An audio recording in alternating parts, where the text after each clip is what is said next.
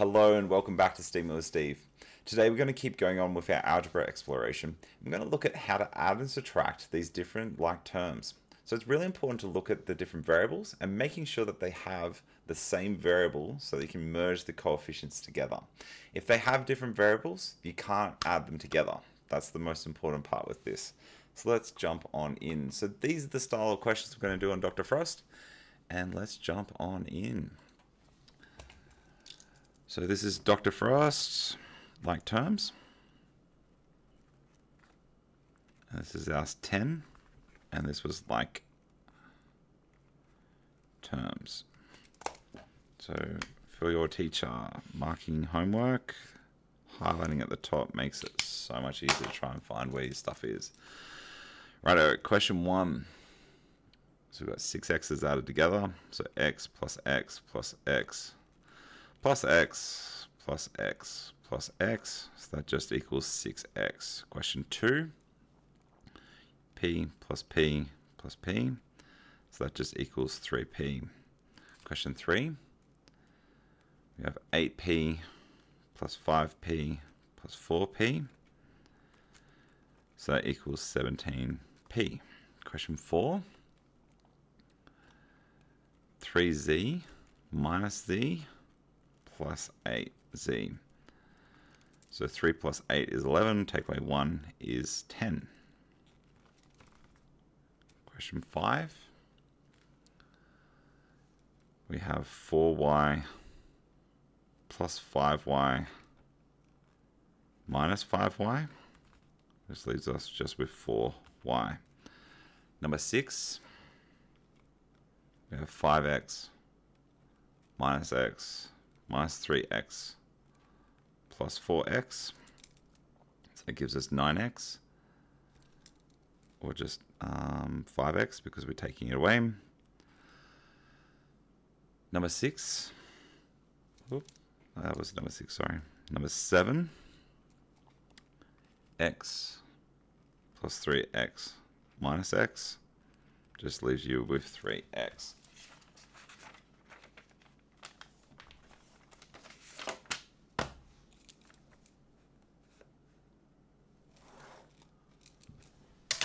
Go next one.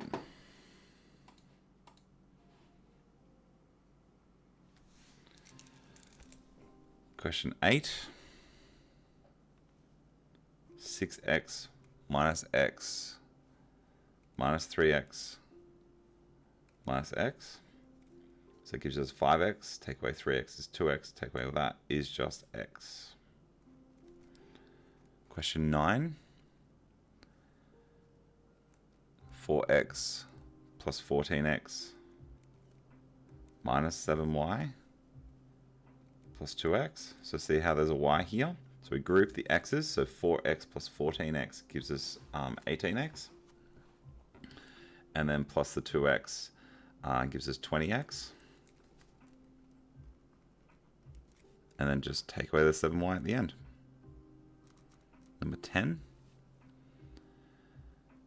2b plus 11a plus 2b plus 1. So the b is the only thing that are the same in here. So we'll go 4b.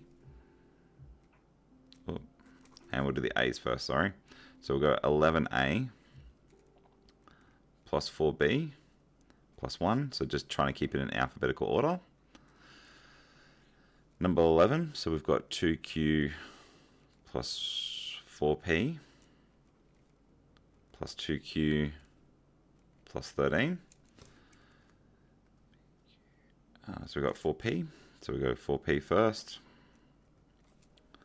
plus the 4q, plus the 13. Right, number 12.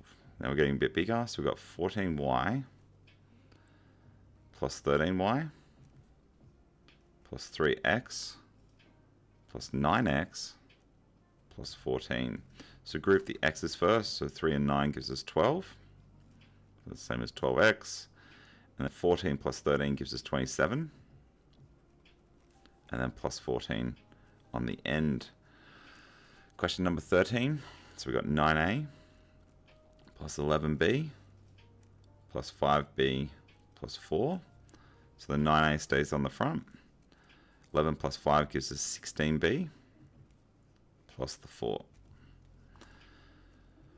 14. So we've got 10a plus 10b minus 5a plus 2b. So that equals 10a plus 12b. Oh, hang on. So 10a minus 5a equals 5a plus 12b. Number 15. We've got 2y plus 6x plus 4x minus 9x.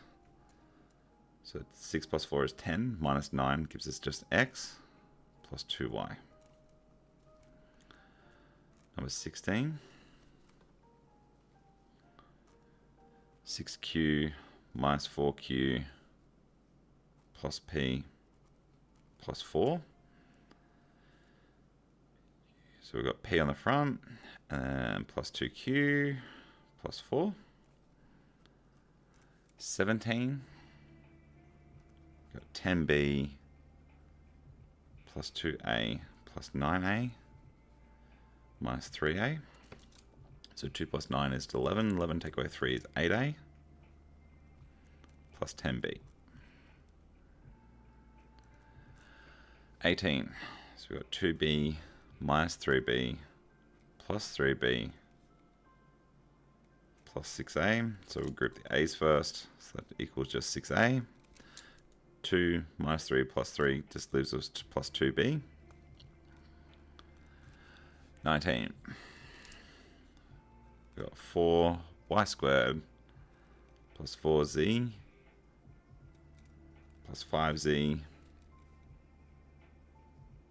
plus 3y squared. So they've got the y's. So there's a 3 and a 4. So that equals 7y squared. And then the z's gives us plus 9z. Question 20. So we've got 5x squared plus 2q to the power of 4 plus 4x squared. I'll do the q's first. So that's q to the power of 4 plus 9x squared. 21. So we've got, oops, sorry, not z. X, we've got z squared plus 3x squared plus x cubed plus 4x squared. So this is where it gets a little bit different. So a z squared and an x cubed and an x squared are the different terms. So I would do the x cubed first because that's the most powerful thing there. So we've got that done. Then I would do the x squareds. So 3x squared plus so we'll go plus 3x squared. And then I'll do the z squareds. So 1 plus 4 gives us 5 z squared. 22. So we've got 9y squared plus 7y plus 5xy squared minus 5xy squared plus 7y squared. Rightio, let's do the y squareds first. So 9y squared plus 7y squared gives us 16y squared. And then I would cancel those out. So 5xy minus 5xy squared, that cancels out, and then you just got plus 7y. 23. So we've got ab squared plus 10ab minus 3b plus 6ab.